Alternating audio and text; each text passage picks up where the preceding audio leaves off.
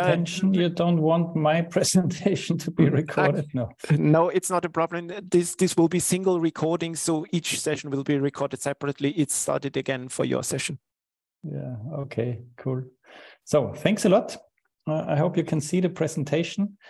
Congratulations.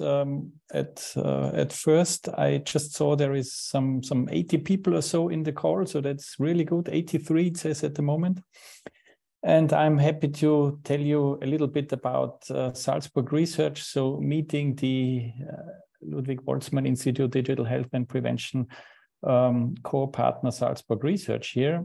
So here is some slides.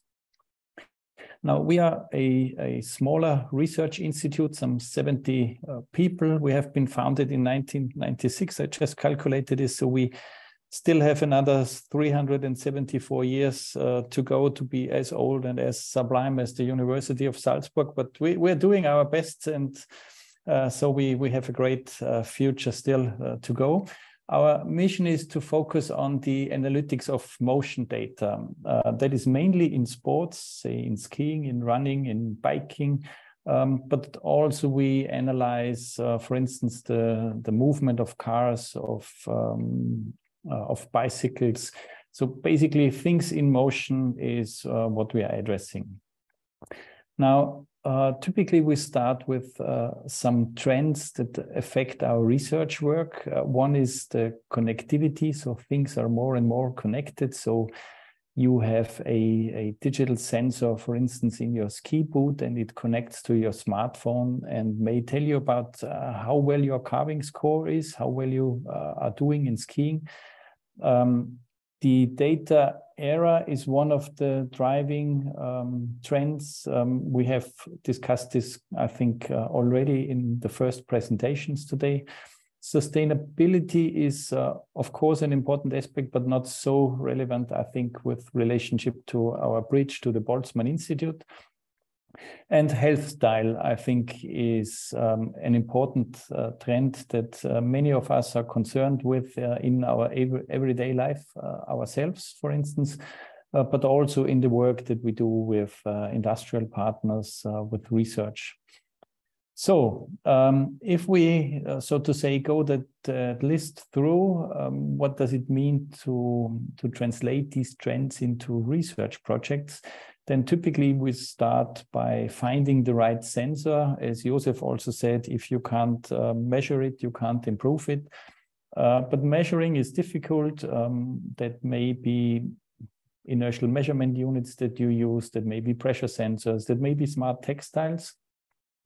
Now, once things are equipped with the sensor, you need to connect and communicate the sensor signals in, I would call it, a timely manner. So, oops, something just happened. So some are talking about real time, some are talking about just in time, but in any case, you need to have the sensor signal at the right place, which may be a person's ear, which may be a person's eye, which may simply be a database in the right time. Now, processing the data is an important issue here. We also see the collaboration with the MORE platform. We all know that keeping the data in a safe way, in a way that you can reconstruct what you have had in terms of field tests is very important, because this is what we are all mainly interested in, is the analysis of the data, the analytics with different methods and different tools that we have from machine learning. Because at the end of the day, we want to generate value for the users, but also for the industrial partners that that sell these products, and there is various graphical notations that one could use. This is a more sequential way of collecting data, creating information, creating value, but there is also a way that we often use that goes from sensing to connecting to processing to analytics to valorizing, and then basically starts by sensing again and say, if we would have a different sensor, then we could measure different things. Now, this is basically what we do every day and what we bring to the Boltzmann Institute. And why is this cooperation so important for us? Typically, we have 3 application domains. One is sports and performance. The second one is daily life. And the third one is rehabilitation, where we deal with people with injuries. I think this one fits particularly well with respect to the interface to the Boltzmann Institute for Digital Health and Rehabilitation, because we as a research institute do not have the know-how with respect to medical or clinical aspects of motion. And this is why this collaboration with the Boltzmann Institute, I think, is especially valuable for us. And also, if you think of how well is a person doing, how well are you coping with sportivity, with this healthy lifestyle, then this is not just a question of motion, but it's also a question of behavior, of emotion, perhaps, and again, back to the first point, to clinical medical aspects that are related to motion. And I think also important is to say that the Boltzmann Institute is positioned more on the lower levels of the technology readiness chain, so to say. So it's more academic than perhaps we are. So our mission as an RTO is more on the technology development. So for us, this is important to get these results of the basic research that the Institute provides us with, and then together build technologies in order to then have industrial partners that take over. Now, what have we done? Where are existing synergies? There is one PhD that we are very happy with, Sebastian Gruber. He will give a detailed presentation on Thursday afternoon at 4:30. And the theme will be, I think Jan already mentioned this, customization, just-in-time adaptive interventions.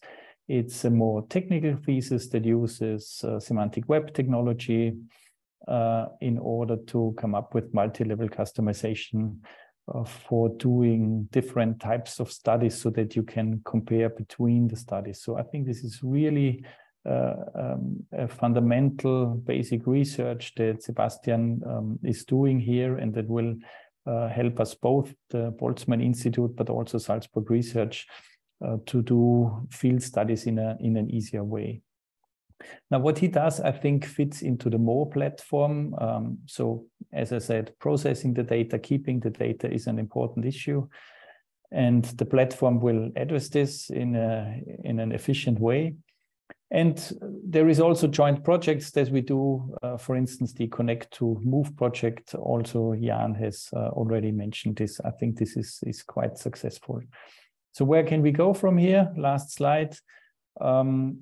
Typically, we have a pyramid that defines how one could work together.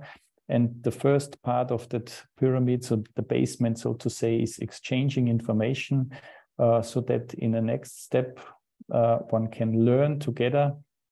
And I think we are quite well underway in doing the first step. So we are obviously exchanging information. We have now 3 years of collaboration. We learn together. Based on that learning, we can do joint projects. As I said, there are examples for joint projects. We are in the process of submitting to Horizon Europe. We can jointly develop further the MORE platform. So we are in this process of doing joint projects in order to, at the end of the day, come up perhaps with a common strategy. That would mean establish an alliance in rehabilitation and motion in order to provide the critical mass and visibility on a European level. And if, say, in 3 or 4 years from now, we have achieved that third point in a better way, then I think we can all congratulate ourselves and be happy. Okay, so thank you for your attention, and I'm looking forward to any comments or questions that we would then see in the question and answer session, I guess. So back to Andy. Thank you. Thank you very much, Stevie. Yeah, thanks for the valuable input from Salzburg Research and your team. It's really appreciated here. And yeah, thank you for the good collaboration. As I've said, Q&A, please into the chat.